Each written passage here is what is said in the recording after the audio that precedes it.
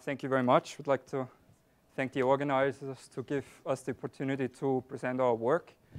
This paper is joined with Scott Condi and Jai Ganguly, and the title is Information Inertia. Okay, now what's motivating this work? Well, or also my previous work. Suppose you receive information about the future value of an asset. You don't know how to link this information to asset values. You may be ambiguous about this. When you condition on this information, there are two things that you face, risk and also maybe ambiguity. Now, what are the questions? So there are two main questions that we're trying to answer in this paper. The first one is, how does ambiguity about the predictability of future asset values affect optimal portfolios? And then in equilibrium, well, how does the ambiguity about the predictability of future cash flows affect its equilibrium price? And to give you a preview of the result, so the answer to the first question we're going to find is that there will be optimal portfolios, risky portfolios, also the risk-free portfolio, that will not react to news or not always react to news. And in equilibrium, what we will see is if you're ambiguous about the predictability of future cash flows, then the stock price will fail to incorporate all the public available information in equilibrium. And as a result of that, there will be momentum. OK, so let's go into it. I want to start with a brief outline of my talk. So first, I'm going to present a very simple model. It's going to be a static model, Chiral normal framework, where we introduce ambiguity about the conditional distribution of a signal. After that, we're going to do portfolio choice, fix the price, and compute the optimal demand as a function of the signal. The next step is to consider simple exchange economy with a representative agent. And then we're going to ask, how does the price depend on the ambiguous signal?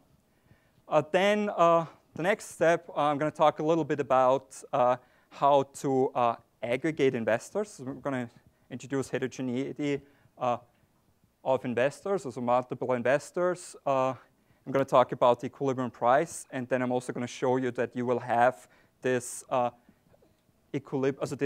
information inertia in demand in equilibrium. And then if there's some time left, I will talk a little bit about momentum strategies that you will get in this model, and maybe some extensions before I conclude. OK, so let's start with the model. There are two dates. It's a static model, 0 and 1. There's a risky asset with a price P and future value D tilde. There's a risk-free asset. I'm not going to do much with it. We'll normalize the interest rate to 0. And there's no consumption at date 0. Now, W naught is the initial wealth. Theta, the number of shares that you invest in the risky asset. And the future wealth, W tilde, the budget constraint is simply how much you have today. The price change times how much you're going to invest in the asset. OK, so very simple framework. Now let's look at the information structure. So suppose we observe a signal before we take an action about the future value of the asset, D tilde. Now, write down the joint distribution of the signal and the dividend. Assume it's normal. The marginal distribution of the dividend is just the mean is D bar, the variance sigma D squared. There's no ambiguity about the marginal distribution of the dividend. There's also no ambiguity about the marginal distribution of the signal. That's why I just, for simplicity, normalize the mean of the signal to 0 and the variance to 1. Now, what we're interested in is ambiguity about the covariance between the signal and the dividend. This covariance I will denote with beta, and we're going to do Bayesian updating prior by prior to compute the conditional distribution. There will be a set. So investors are ambiguity averse in the sense of Gilmore and Smidler. They have a set of possible covariances, beta A and beta B. Beta B, of course, the covariance has to be less than the two variances, the sigma D times 1. In this talk, which I think is the more interesting case, we're going to focus on the case where beta A is greater than 0, which means there's no ambiguity about the fact that there's a positive correlation between the signal and the dividend. then Bayesian updating for each beta in this interval just leads to a set of posterior distributions. So the conditional distribution of the dividend given the signal. We just have the posterior mean. It's just d bar plus beta times the signal. And the residual variance, which is just sigma d squared minus beta squared. So that's the information structure. Now, let's continue with the preferences. As I said, it's multiple prior utility. The agent maximizes the minimum over this set of betas.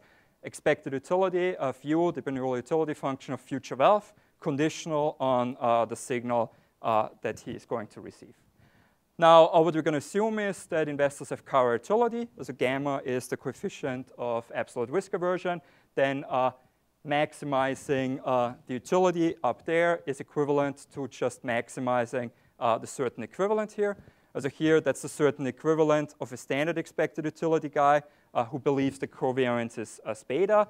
It's just standard. We have the posterior mean minus the price times demand. And then here, minus 1/2 gamma, the risk premium, times demand squared. And here, of course, we have to consider the worst case scenario. OK.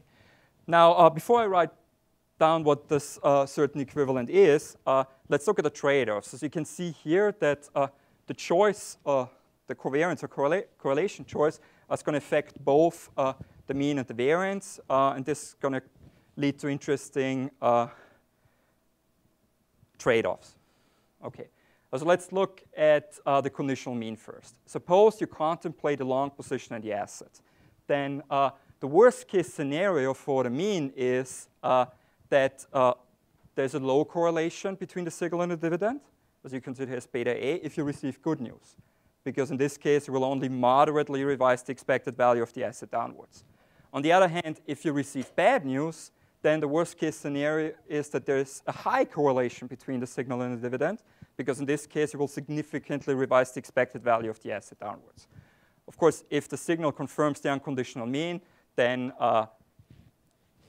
you just have d bar. The posterior mean is not going to depend on the correlation. Now, for the conditional variance, the worst case scenario is always that you don't learn much from the signal, which means the covariance is the lowest possible. Okay. Now, what you can see here, if you contemplate a long position in the assets, then there's going to be a trade-off between the mean and the variance if you receive bad news. Because for the mean, you want to consider a high beta. For the variance, you want to consider a low beta. OK. So keep this in mind. Now, let's look at a certain equivalent. So here, I'm going to focus on bad news. Now, we have 4 different cases here. Now, first, let's look at the case when you contemplate a short position in the asset. In this case, both the worst case scenario for the mean and the variance is going to be a low beta, which means this is just a certain equivalent of a standard expected utility guy or savage guy who behaves as if the correlation is beta A. Now, if you contemplate a moderate long position in the asset, then you're more worried about the mean. That's why you behave as if the correlation is the covariance or correlation is a high beta. Now, if you take on very, very risky positions, so a huge long position in the asset, then you're more worried about the variance, which means the worst case scenario is, again, is going to be low beta. The interesting case is here. There's an intermediate range of portfolio positions for which the certain equivalent here, this is the certain equivalent of a standard expected utility guy who has not received the signal or thinks the correlation is 0. And there's a penalty term here, which depends on the signal. And this is going to be the interesting case. So let's look at this in a little more detail. OK. So here again, we have right on the certain equivalent. In this range, we're in an interior. So if you look here at the worst case scenario belief, it's just a quadratic function in beta. Beta enters linearly in the mean and quadratic in the residual variance. Now, if you compute the optimal beta, then you can see here, well, it's depending on the signal or news surprise divided by risk, as a risk aversion and how risky the position is. You can think about this in the following way. If risk goes up, you're more worried about the variance, which means beta star goes down. well, it can go all the way down to beta A, and then you just consider beta A. Similarly, if, let's say, the news surprise goes up, then you're more worried about the posterior mean. Your beta star goes up, can go up all the way to beta B, and then you just consider beta B. Now, if you plug back in, but you can see here the trade-off. If you plug this beta star back in at a certain equivalent, here, well, you have here beta enters linear in the mean, but this is, of course, also affected linearly by the portfolio position, and quadratic here for the variance term, which means if you plug back in here, this theta cancels out. And you get the certain equivalent, where here you just have the unconditional mean of the dividend, the unconditional variance, and here you have a penalty term. And if you compute marginal utility, and that's going to be key, marginal utility in this range is not going to depend on the signal. So here, this is going to be crucial for all the results in the paper, is that you receive a signal, you're ambiguous about it, you don't take it into account when you will see choose your optimal portfolio, but it hurts you. You don't like it. It affects your utility. It lowers your utility. Okay. So here, this concludes the model section. The next thing I'm going to do portfolio choice. Okay. So let's do portfolio choice. First, I'm going to talk about the Savage or standard expected utility benchmark. We just have a standard expected utility guy with a single dogmatic beta. We fix the stock price, and I define here just the unconditional risk premium, the unconditional mean of the dividend minus the price. Now, as we all know, the demand of a standard expected utility guy is just posterior mean minus price divided by the risk premium. And for standard expected utility guy, if there's a positive covariance, then here, if you take the first derivative, it's always going to be positive. Or he will always react to changes in the signal. If the signal is better, he will invest more in the asset. Now, this is no longer true with ambiguity. So here, if you look at a positive unconditional risk premium, you have a lot of cases to consider. What I'm going to do is I'm not going to go over the formulas. I'm going to do it by means of a picture. So if you look at this picture here, so here I focus on an unconditional risk premium that is positive. On the x-axis, we have the signal. And on the y-axis, we have optimal demand for 4 different agents here. So here we have the blue line is a Savage guy who thinks the covariance is beta A. This is a Savage guy who thinks the covariance is beta B. This is a Savage guy who thinks the covariance is 0 or didn't receive a signal. So that's the clean one. Of course, we have insensitivity here. And then here, the black solid line, this is our ambiguity averse guy. And now what you can see here is that, well, first of all, for very negative signals, in this case, the demand is going to be negative. And here, negative signal, negative demand. The worst case scenario for both the mean and the variance is a low beta, which means here you have demand of the ambiguity averse guy is exactly the same as demand of a standard expected utility guy who thinks the correlation is low. Now, here we have information inertia for the risk-free portfolio. This already appeared in many other papers. I mean, we know with Gilboa and Smiler preferences at the kink, this is at the kink of the indifference curve, well, there can be a large change in the price, but you're not going to change your portfolio. Now, here, the same thing. Fix the price. If there's a discrete change in a signal, you are ambiguity averse. You're not going to trade away from a portfolio that does not, that is risk-free or that there's no ambiguity. So you need a discrete change as a large discrete change to actually go long or short. This happens at the kink. Now here, if you consider this case, now we receive a positive signal. Sorry, you receive a negative signal. But here you have a moderate, for this specific unconditional risk premium in the signal realization, you have a moderate position in the asset. which means the worst case scenario for you is that the covariance is high, is beta B, because you're more worried about the mean than the variance, and which means your demand looks exactly the same as the demand of a standard expected utility guy who thinks the covariance is high. Now, for very, very risky position, the variance dominates, which means you behave as if a standard expected utility guy who thinks there's a low beta. Now, the interesting part is here, and this is where we're in the interior, where marginal utility I showed you before is insensitive to changes in the signal. Here, you don't react to the signal. So there's information inertia for a risky long position. You can have changes in the signal, but you're not going to adjust your portfolio position. And just to point something else, this is not something that happens at a kink, because the envelope theorem is at work here. The certainty equivalent is differentiable everywhere except, of course, at 0. OK, so this is the portfolio inertia result. OK, now similar picture for a negative unconditional risk premium. Now let's do a little bit comparative statics here. As here on the x-axis, again, I have the signal, and on the y-axis, I have demand for different unconditional risk premia. As here, we just looked at the case where the unconditional risk premium is positive. If the unconditional risk premium is 0, then the effect goes away. The intuition is, in this case, if the unconditional risk premium is 0, the only reason to go long the asset is if you receive a good signal. But if you receive a good signal, the worst case scenario for the mean and the variance is a low beta.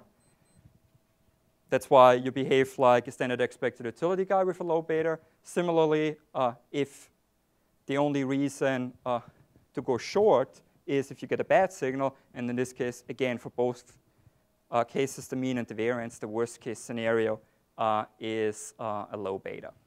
As here, what you should take away from this picture is that, well, positive unconditional risk premium, you have information inertia for long positions. And negative unconditional risk premium, you have the information inertia for short positions. OK, so let's move on to the next step. So this is the partial equilibrium portfolio choice result. You have risky portfolios that do not react to news. Now, the next thing I want to talk about also what's happening if you have a rep agent economy who is ambiguity-averse in the sense that I just described, and what does this mean for the equilibrium price? So that's the next thing what I'm going to talk about. OK, so let's look into this. So here the assumption is quite standard. There's a risky asset again, price P. Now d tilde is just a liquidating dividend, simple exchange economy. The risky asset is in unit supply, no consumption at D0. I just consider the risk-free asset as numeraire. The risk-free rate is 0. Now there's a representative investor I just described before with car utility who is averse to ambiguity and consider this set of covariances, beta A and beta B. And then in equilibrium, well, the rep agent has to hold the asset and will consume the liquidating dividend. OK. Those are the assumptions. Now, what do we get? Well, we all know that if the rep agent is a standard expected utility maximizer with belief beta, then the price is just the posterior mean minus the risk premium, as gamma times the residual variance. Now, if the representative investor is averse to ambiguity, then there are 3 cases here to consider. So there's 2 cutoffs for the signal. Both cutoffs are negative news. In the first case, you have the price. It's exactly the same as the price in a rep agent economy where the rep agent is a standard expected utility maximizer with a low beta. For very bad news, rep agent with a high beta. And here the new thing here is there's a range of signals for which the price doesn't depend on the signal. So here it looks exactly the same as the price in an economy where there was no signal, or the rep agent thought that the covariance is 0. Okay, so let's look at this at a picture. So here, again, on the x-axis, I have the signal. And on the y-axis, I have the equilibrium price for 5 different cases. So here, every color corresponds to a rep agent with a specific belief. So the first 4 standard expected utility guys with covariance beta A1, that's the midpoint 2, 3, and 0. And this is our ambiguity-verse guy. Okay. Now, I said before, if news are very bad, then the rep agent has to hold the asset in equilibrium. The variance does not depend on the signal, but the mean does. Well, the worse the signal, now you start worrying more about the mean, which means the worst case scenario belief of the rep agent for very bad news is going to be a high beta, because he is more worried about the mean, which means here the price is exactly the same as an economy where the rep agent has this high beta. Now, for moderately bad news or for good news, the price looks exactly the same as in an economy where the rep agent has a low beta. Now, the interesting case here is this range of signals from -3 to -1, where the price here does not incorporate the information. So there's insensitivity. The price does not react to changes in the signal. Now, let's look at this more carefully. What's the intuition for this? So here, I chose this line here, where you have a standard expected utility guy who thinks the covariance is 2. Now, let's say the signal drops. So let's consider this point here, and the signal drops. The variance doesn't change, but the mean goes down, which means he will require a lower price to hold the asset in equilibrium. Now, what is happening if the rep agent is ambiguity-verse?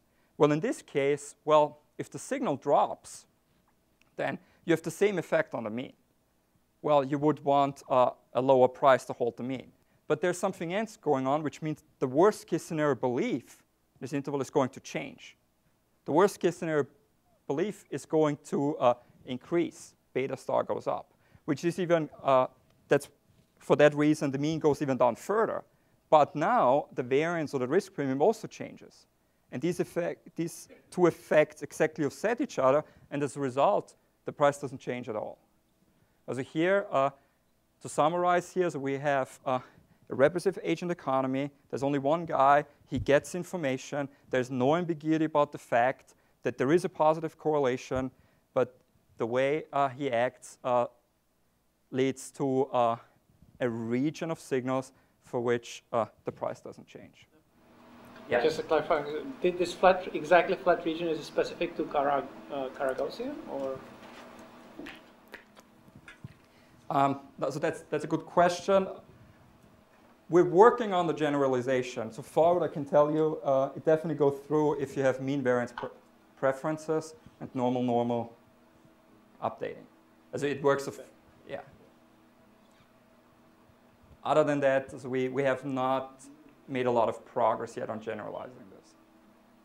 Because what you need is mean variance preferences and normal regressions. Then you get it for sure.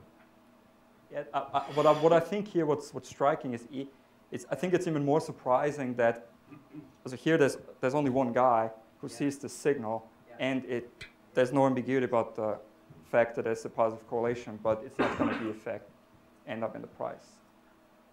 Or at least there's ambiguity about the size of it. Ambiguity about the size of this. Oh, you said there's no ambiguity. Say it again? No, what I mean is like beta A is positive, which means the whole interval is, he only considers. How big it is. I mean, they don't know where it is. No. Yeah. Okay. How much? Okay, now let me, real quick, I talked about this. Let me talk about this a little bit. As here, this is just talking about the likelihood of information inertia. Well, I need this picture before. Now, we need this trade-off between the mean and the variance, meaning if the repressive investor is risk neutral, he only cares about the mean, and then we're back to Epstein and Snyder result that, well, you overreact to bad news and you underreact to good news. But as soon as you have risk aversion, then there's this trade-off that I just described between the mean and the variance, and then you get this inaction region. Now, this inaction region is going to get bigger if there's more risk, but where it's happening, so this region of signals, also is getting worse and worse. So, it's also going to be less likely, which means as a result, if you look at the probability of having information inertia, also the probability of being in this region, is a non-monotonic function of the unconditional risk premium in the economy. So here, you don't have information inertia if you're risk neutral. If there's a lot of risk in the economy, then the signal has to be very, very bad that you're more worried about the mean, which means most of the time you will just behave like a standard expected utility guy who thinks the correlation is low.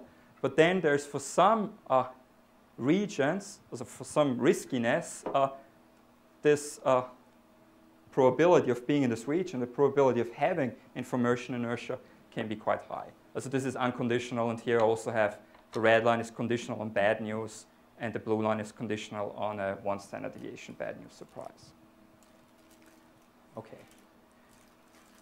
Now, so this concludes the equilibrium result. Now, the next thing I want to talk about, I want to talk a little bit about heterogeneity. If there are heterogeneous investors in the economy, they all receive the same signal. So there's one public signal, but they're heterogeneous with respect to possibly risk aversion and ambiguity aversion.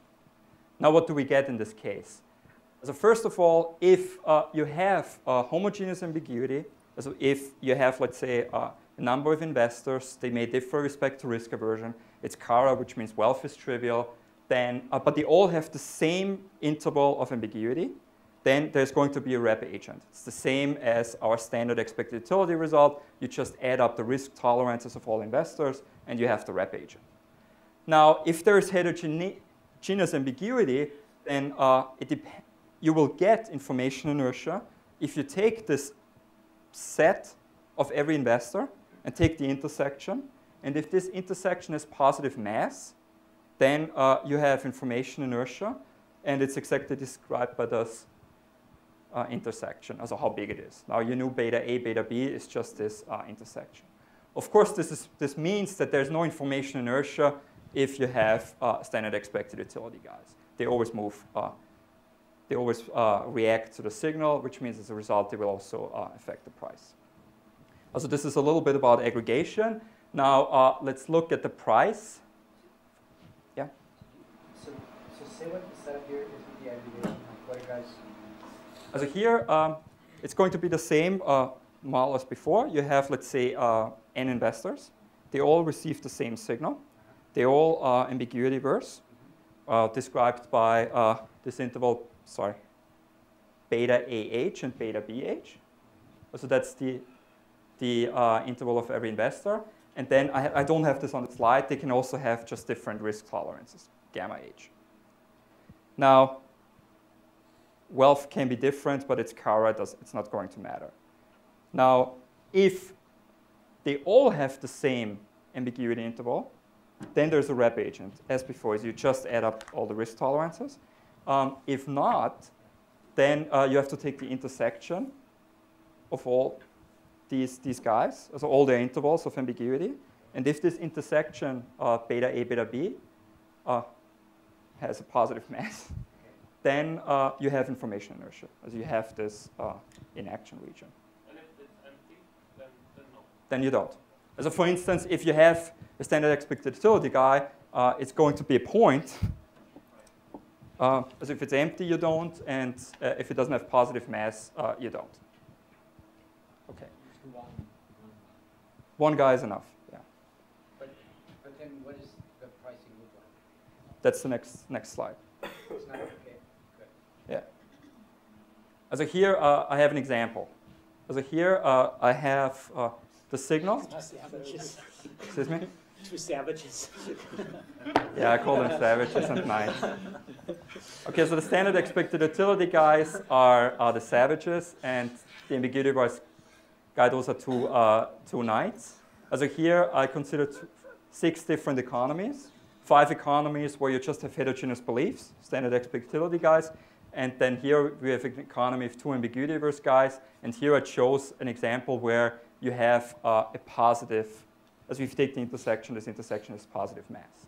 Then you can see here, well, that's the equilibrium price when there is ambiguity aversion. As here you can compute this.